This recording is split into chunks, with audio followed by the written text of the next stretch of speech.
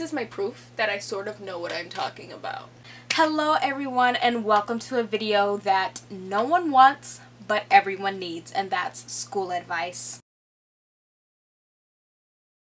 As a disclaimer, this video will not solve all of your high school problems. However, a lot of the pieces of advice that I do give is very versatile and it will apply to a lot of situations, not only in high school, but in life in general. So before we move on, I really want to apologize to you guys for not posting a video of me in Austria. So if you don't follow me on Instagram, which you should by the way, I made a lot of promises that I was going to make an Austria vlog, and I never did because once I had all of the footage together and I put it all and actually made a video out of it, I ended up not liking it, so I just never posted it. So I'm so sorry for that. But I still have some leftover footage, so without further ado, I'm going to just show you my favorite parts that I filmed in Austria.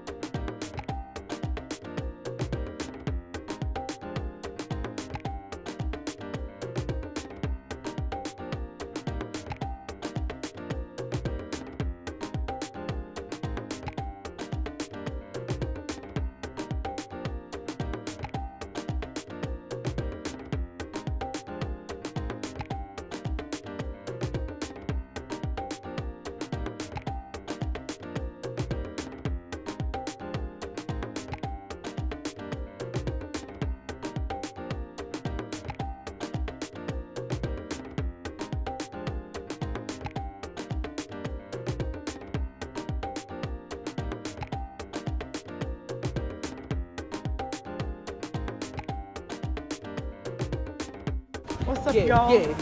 I hope this makes it into the vlog. It's get in Simone's vlog. It's me, and it's Mackenzie, and it's Shayla, and we're here, and we're in Vienna with Simone, whose YouTube channel you're watching. The hotel is so bad.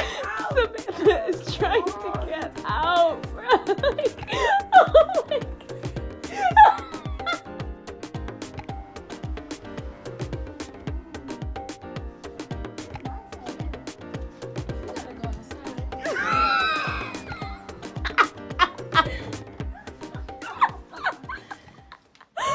Again, I am so sorry that I did not have a full vlog of the trip, but there will be a lot of vlogs coming soon, so stay tuned. So this video is going to be split up into 3 parts. So we will have organizational tips, relationship advice, and just how to stay happy while you are in high school. As another disclaimer, I am not telling you guys what to do or saying that these are the keys to success in high school. I'm just telling you what I did to have a mediocre to somewhat pleasant high school experience.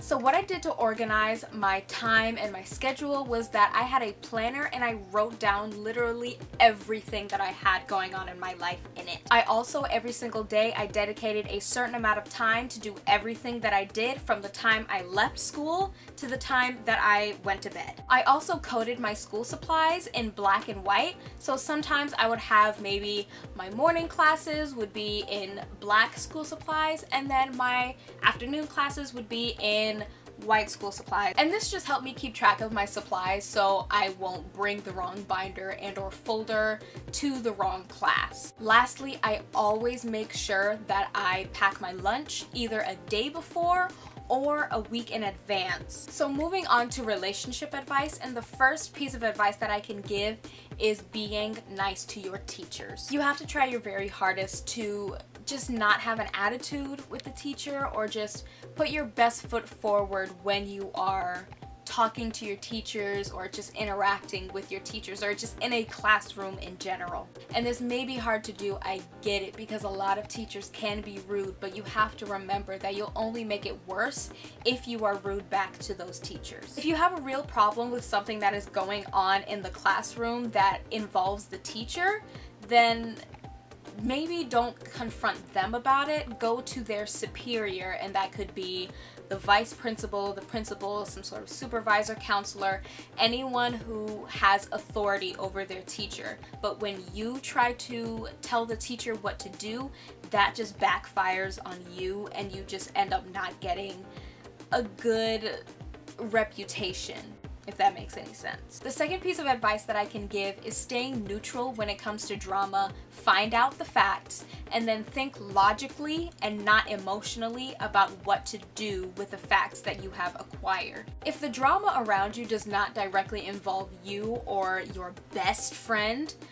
then I personally would just not involve myself with it unless I see someone who is really being affected by this drama. If I see them really sad or crying somewhere around me, I will try my best to make them feel better. I've always tried my best to stay calm and de-escalate any situation that is very tense, or if someone is crying or is very upset, I will try to be that person to rant to. I will try to be the shoulder to cry on. I will try to be that person that if you need a hug, I'm here. I will give you all of the hugs because I love hugs. So I will happily give you a hug if you need a hug. Another really good thing that I did that I think everyone should do is set personal space boundaries. Naturally, during the school year, I had this vibe of like, don't talk to me, don't touch me, I have a boyfriend, get away from me. I had that going on unintentionally. It's just naturally who I was. I was just very focused on school. I was never really put in a situation where I had to say, hey, don't do that, or I was never put in a situation where personal boundary rules really had to be enforced. But I would definitely suggest doing that, especially when you are first meeting someone. And when setting boundaries, you don't have to lay down the law right then and there, like don't touch me, don't do this, don't do that, don't do that. But if they, along the line of your friendship, they strike a nerve or press a button, that is when you can say, okay, don't do that, or I don't want you to touch me here, or you just hit a nerve, can you like not say that again? It's better to tell them to stop the first time you do it so that, you know, whenever they think of doing that again, then they can say, oh wait, no, this person doesn't like when I do that. Okay, let me respect their boundaries and let me respect them. I won't do that again. And we won't have a problem. Another thing that I did do that I highly encourage a lot of other people to do is leave a person feeling better than when you came to them. This could mean just tell a joke or give them some advice, or if they're sad, try to make them happy. This is also a really good way to avoid drama because not a lot of people have a lot of bad things to say about you if the only thing that they can remember about you is that they made you laugh or you made them laugh. Yeah. However, if you use this advice, please make sure your intentions are completely selfless. What I mean by that is making someone happy just for the fact that you want to see them happy, not because you might want something in return. That, my friend, is called manipulation, and if you're doing it, then stop. And if you are a victim of it, or if you know someone who does that, then either tell them about themselves or just leave that person alone because they do not have your best interest at heart. So something that I always found a little hard to do was balancing school and my relationships at the same time. My piece of advice: school over everything. At the end of the day and at the end of the school year or your high school years, it's not your friends that are helping you graduate, it's your schoolwork and it's your teachers who are helping you graduate, so make sure your priorities are in order. My last piece of advice is very important, and in fact, this is the one that I am telling you not to do. Please do not do this. Don't start a fight. No matter how mad a person makes you, because I know some very infuriating people, no matter how mad a person makes you, please do not make up in your mind that you are going to go up to another living, breathing human being and physically hurt them. You will never catch me fighting unless I am defending myself or I am breaking up a fight. Okay, so the last thing that we're gonna talk about is staying happy during school. So whenever I personally felt stressed out or discombobulated and disorganized, what I would usually do is I would organize my room, I would clean my room, I would clean other rooms, I would make lists of literally anything just to make me feel organized and to balance out the disarray that I was feeling previously. I've always had, and I still have, a really bad habit of procrastinating.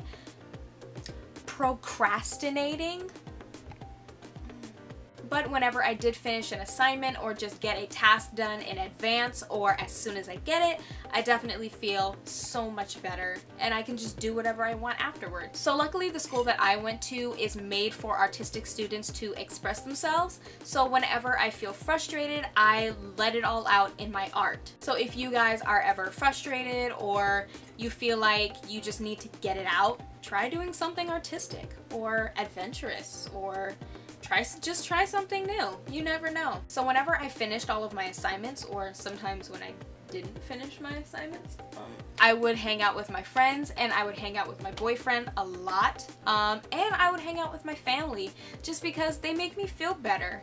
Also, I used to always meditate my life away. Like almost every single day I would meditate for at least 10 minutes. I don't know why I stopped, but I stopped, and I need to not stop. I have like all of the candles and like the chakras, and like I need to get back into that because that made me feel real good. Real good. And lastly, whenever I had issues, I always tried to talk to someone. This could be a friend, my parents, my boyfriend, anybody. And when I didn't really want to say anything to them, I would always talk to my school psychologist about serious issues that I had. And I mean, psychologists are kind of binded by the law to keep your stuff, you know, secret. So I could definitely trust him with the stuff that I had. So those were all of my high school tips. I really hope you guys enjoyed this video. If you did, please give it a thumbs up because it is currently 1 o'clock in the morning and I have filmed this video 4 freaking times. I'm tired. I want to go to bed. Please like up this video. Follow me on my social medias, that will be in the description box below. Again, like and subscribe, hit the bell, you know the deal. Comment down below if you want to see any more of these advice type videos because I really like to make them. I love you guys so much and I will see you in my next video. Mwah.